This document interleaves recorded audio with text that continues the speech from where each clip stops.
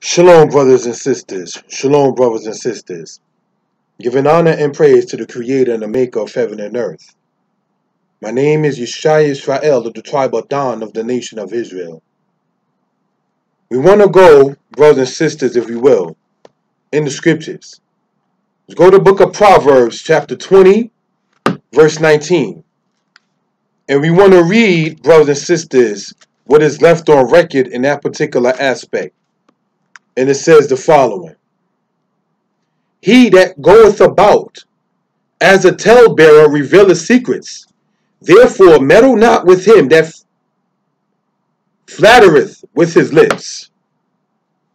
Now, brothers and sisters, reading upon this right here, it says, he that goeth about as a talebearer revealeth secrets. Right? Let's go, if we will, to Proverbs chapter 18, verse 8. So we can gain some understanding of what we're talking about for edification purposes.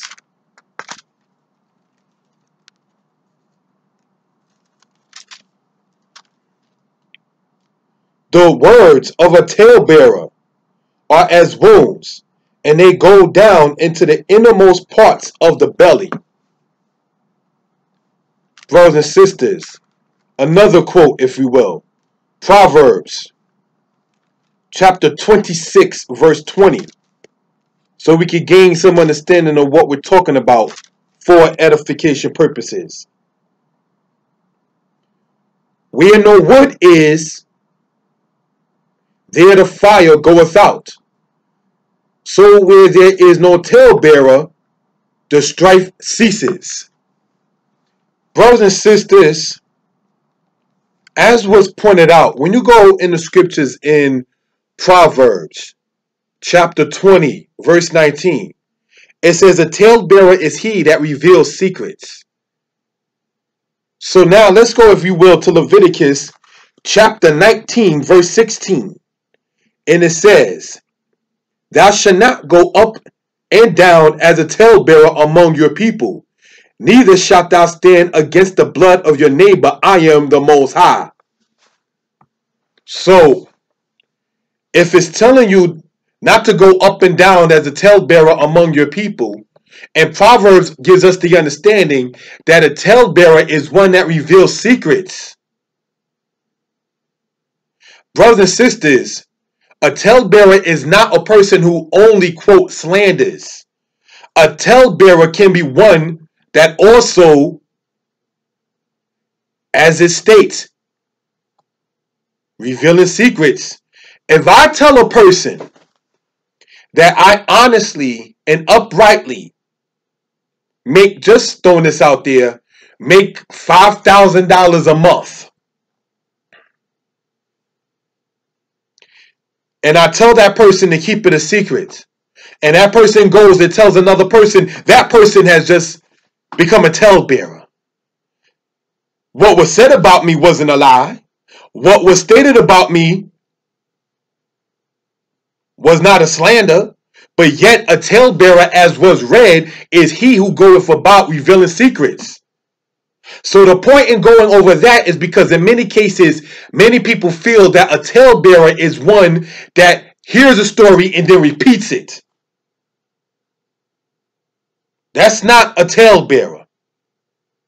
A talebearer is, as Proverbs states, one who is told a secret and then reveals it. You understand? So this is something we want to point out for edification purposes. Brothers and sisters, let's go, if you will, to Jeremiah chapter 2, verse 8. We are in the book of Jeremiah chapter 2 and verse 8, brothers and sisters. And it reads as follows.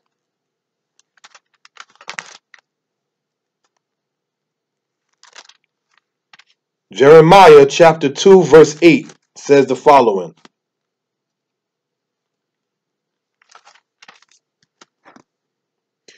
The priest said not, where is the Most High? And they that handle the law knew me not.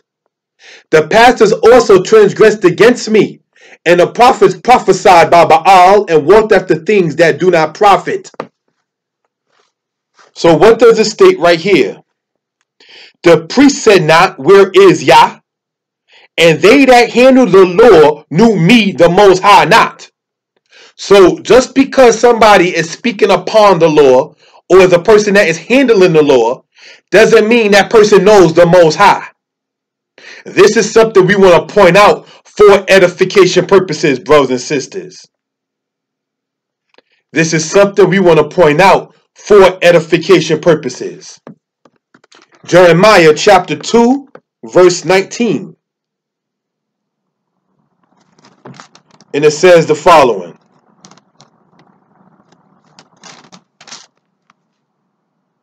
Thine own wickedness shall correct thee, and thy backsliding shall reprove thee.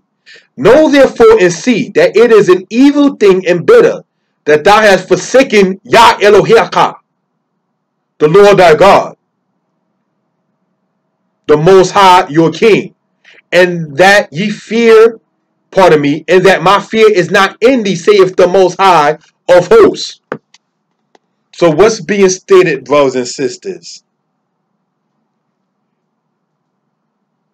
It being your wickedness, anyone's wickedness, will be that which will correct that person. You understand? This is something that we want to sit there and point out and talk about for edification purposes. Jeremiah chapter 5, verse 26. And it reads as follows. For among my people are found wicked men. They lay wait as he that scattereth snares. They set a trap, they catch men. So as is pointed out here in Jeremiah chapter 5, for among my people are found wicked men. And we just read about the wickedness of a man correcting that man. Now let's go in Zephaniah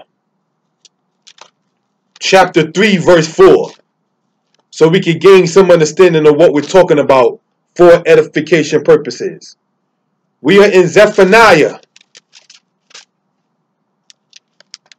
chapter 3 and verse 4, brothers and sisters. And it reads as follows. Her prophets are light and treacherous persons. Her priests have polluted the sanctuary. They have done violence to the law. It says they have done violence to the law. So brothers and sisters, when you get into this particular aspect right here, and it says that the priests, the prophets, have done violence to the law. Anytime one teaches that talebearing is the definition of slander, is not the case. Because we just read in Proverbs chapter 20, verse 19, what a talebearer is. So this video is just something we want to point out, brothers and sisters, for edification purposes. Everyone who talks about the law of the Most High knows the Most High. Not everyone who talks about the law of the Most High knows the Most High, as we have already read in Jeremiah. Says, they that handle the law knew me not. So this is why line upon line and precept upon precept, in which we want to sit there and get into in this short video right here, brothers and sisters, is for Israelites to know and understand what talebearing is. It is not uncovering somebody's iniquities. It is not exposing somebody's wickedness. It is, brothers and sisters, when you are told a secret and you reveal that secret. Now, in Leviticus chapter 5, it speaks about the voice of adoration. That when you know something that you are supposed to, what people will call perhaps snitch. that you are also supposed to sit there and blow the cover off a particular subject. Brothers and sisters, for the betterment of the people. As the example given earlier, if I honestly and uprightly make $5,000 a month, the person in the next county need not know that. But if I'm asked about it and then lie, and the person knows what the truth of the matter is, that person is required to, quote, blow up the spot, to expose what it is. And that's what the prophets of old were doing. So with that, I say Torah for the time. Most I bless. Shalom.